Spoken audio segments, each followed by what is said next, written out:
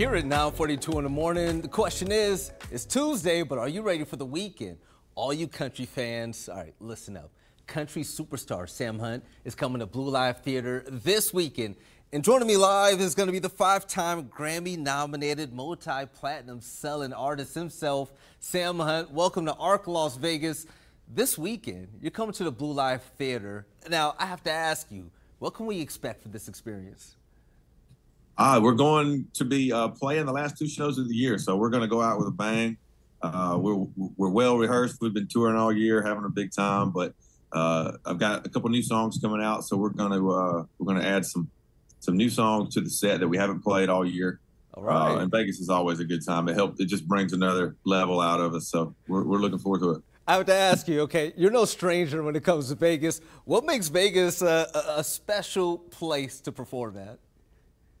It's like the crowd is sort of a melting pot of the entire country. You know, when you tour and you play different parts of the country, you're playing to people who live and a lot of times grew up in that part of the country. But these Vegas crowds are just a mixed bag of folks who have traveled from across the country. So it always makes for a unique crowd experience. Now, diving on in, and if you feel like leaking it on this show is fine, you said you were adding newer songs to the lineup. What could we expect?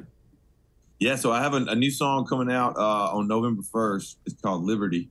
I put a little acoustic sort of performance of it up on the internet about, I don't know, several months ago. But I've been looking forward to getting this one finished and out. So I've been flying back home to get in the studio to make sure I can get it done and out before the end of the year. So excited to have that one out. Yeah, Sam, I was actually taking a look at your social media pages as well. Oh, okay. You have over 1 million followers, man. It is incredible. How much fun do you have on these pages? on the internet? Oh, man, it's a love-hate relationship. You know, I love that I'm able to connect and stay connected with the folks who listen to our music and come out to our shows, especially 10 years in, because that relationship is now, you know, with a lot of these folks is a decade old. And we've all grown up. We've all changed over the years.